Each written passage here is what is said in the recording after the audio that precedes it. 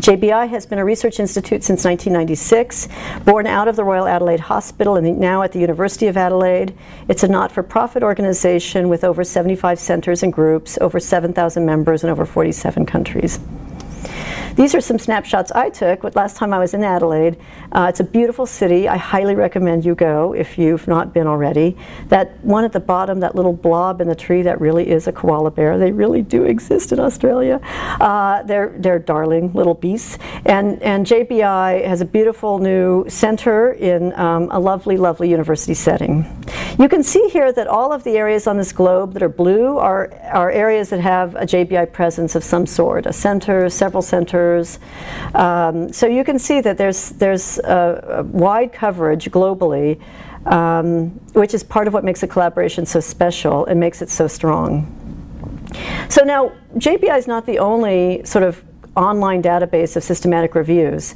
Of course, many are aware of Cochrane. Cochrane collaboration comes out of Oxford, and they really are about quantitative health science reviews with a strong biomedical bent. Campbell collaboration out of Norway focuses on quantitative social science reviews, and then JBI out of Adelaide, Australia, really focuses on qualitative and quantitative health science reviews. And I want to pause for a moment and just give a little nod to Dr. Alan Pearson, who was the executive founding director of JBI. He once told me proudly that JBI is known for their pluralistic vision of evidence, and it is so true, and that's one of the things I find so pleasing about working with JBI. Not only does it have a space at the table for qualitative and quantitative, which is unusual in and of itself, but it also, JBI accommodates all levels of evidence for a systematic review. You can do a systematic review looking at just text and opinion papers because maybe there is no research evidence yet on that subject.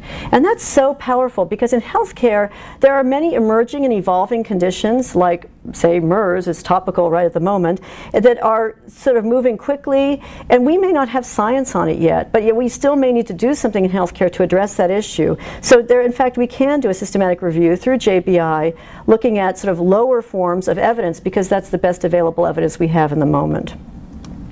So this is the JBI model, and pleases me very much. It's a great model. You'll see evidence-based practices in the center of the model, which, if you recall, is the three-legged stool, so evidence, context, and client preference or judgment.